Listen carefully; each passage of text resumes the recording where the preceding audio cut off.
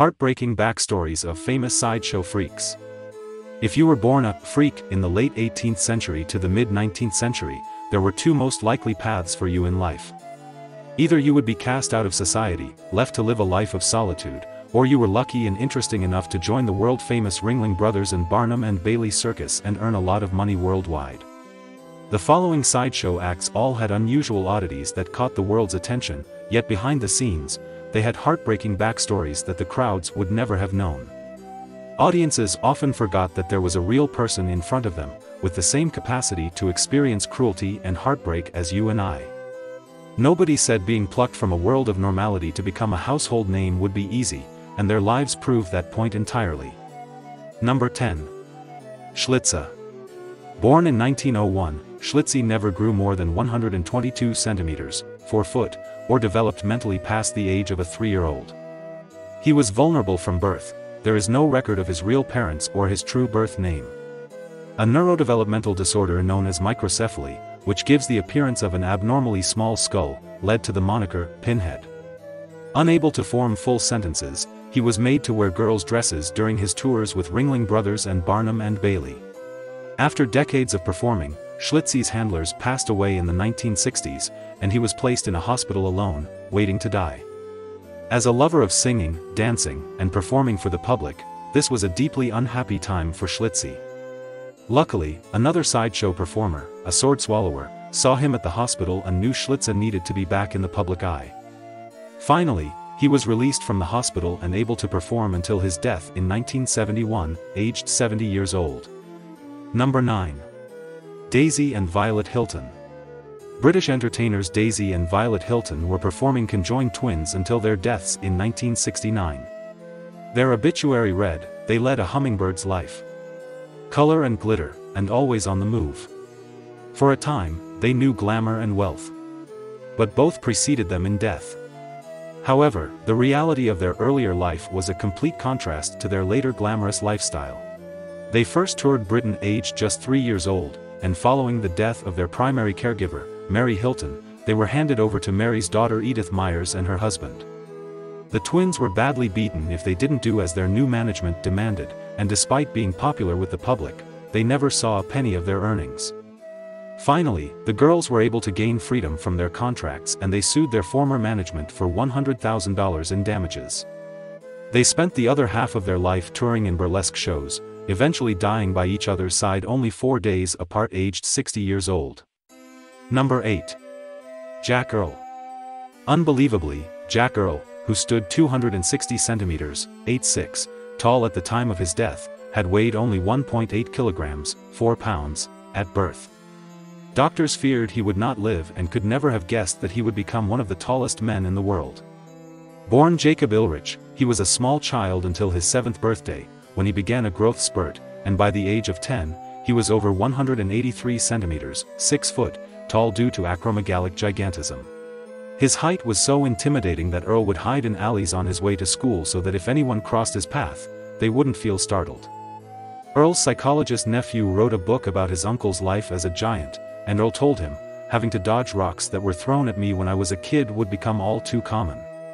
Eventually, he was discovered by Hollywood and offered many acting roles in short comedy movies, turning a 1-year contract into 14.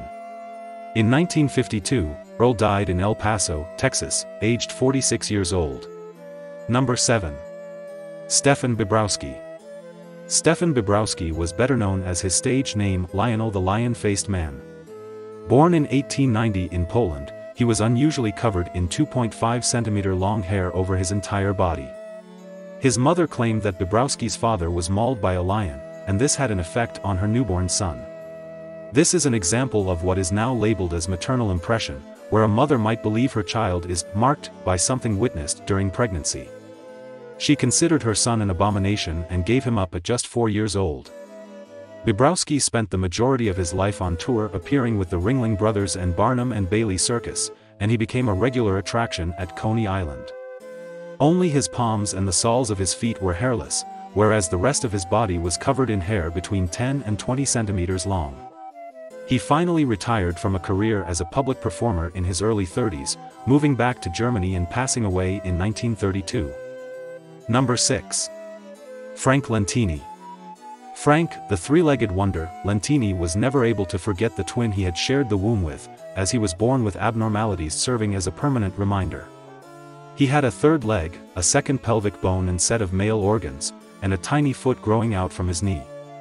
On the day of his birth in 1889, the midwife ran screaming from the delivery room at the sight of his extra limbs, which was far from a comforting welcome into the world. During his younger years, he suffered from depression, as doctors would refuse to surgically remove the third leg, believing this would cause further complications. His parents tried to console him and took him to an institution for children with deformities. Here, Frank saw children who were in far worse conditions, and he said, "From that time to this, I've never complained. I think life is beautiful and I enjoy living it." For many years, Lentini toured with the Ringling Brothers and Barnum and Bailey Circus. He came so well respected that his peers referred to him as the King. Number 5. Chong and Ng Bunker. The origin of the phrase Siamese twins comes from conjoined twin brothers Chong and Ng Bunker, although they could have had a very different fate.